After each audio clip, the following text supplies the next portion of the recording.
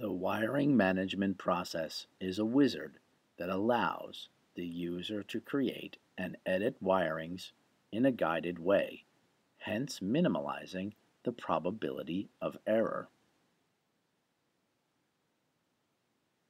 In the first step, you have to select the operation to do: the creation of a new wiring, the interruption of existing wirings, or the change of existing wirings.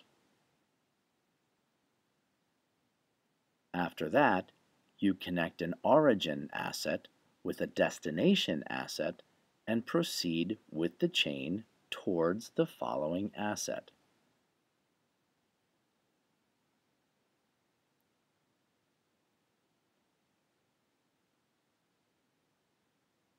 The wiring management process can be found in the section Network of the navigation menu and can be started and executed by the network specialists.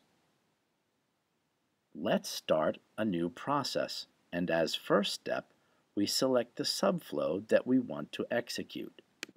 In this case, we want to create a new chain of wirings. Let's click on Advance and select the network interfaces to connect.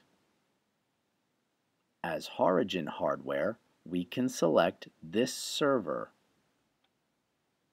and a related network interface. For example, the number 4. As destination hardware, we'll take the network box, this one, and as the destination interface, we'll select, for example, the network interface number 17. We can now choose the color of the cable and the action. The process allows me to create the connection and exit, or to create the connection and iterate this step by starting from the same origin hardware or using the destination hardware as new origin hardware. In this way, you'll create a series of connections. In order to be brief, we'll now create here just a connection.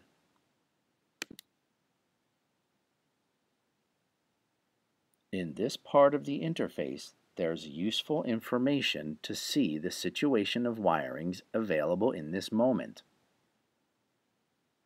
In particular, I can view the data of the network interfaces that I selected on my origin server.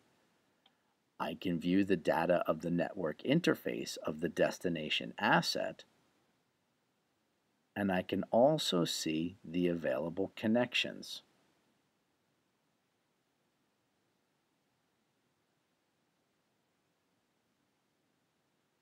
In particular, what can I see in this window? I can see the network interface of this server we are analyzing. This is already connected to another asset.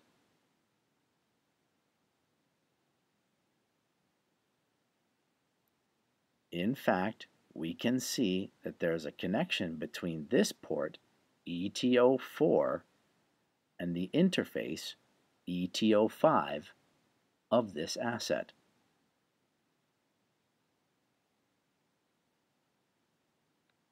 On the other side, as for the connections available on the destination interface, in this window I can see that my network interface is connected to the network interface 16 of this hardware.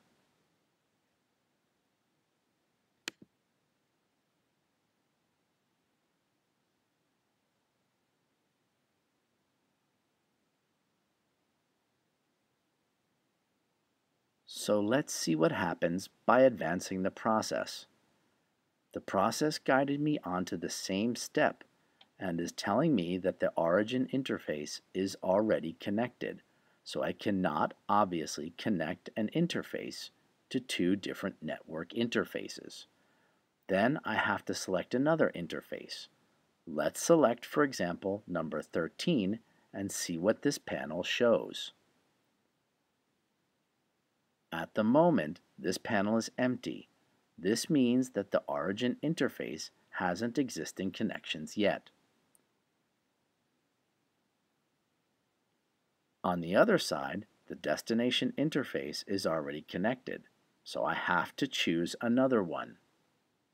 For example, we'll change the selected network box and choose another network interface. Let's check the situation on Destination Interface Connections widget. The panel is empty. This means that the selected interface is free. Let's click Advance. Then the process closes without displaying error messages. It means that the wiring sequence has been created correctly.